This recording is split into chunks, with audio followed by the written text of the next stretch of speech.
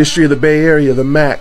This 1973 movie was set and filmed in Oakland, starring Max Julian, a Shakespearean-trained actor as Goldie, a man who goes from rags to riches through the pimp game. It was written by Bobby Poole on pieces of toilet paper while he was in San Quentin, and it was picked up by director Michael Campus, who saw the potential to put a lot of themes of social justice in the movie. It was shot under the protection of Frank Ward and his brothers, who basically ran the Oakland streets at the time. Frank played himself in the movie, but was tragically assassinated before it was complete.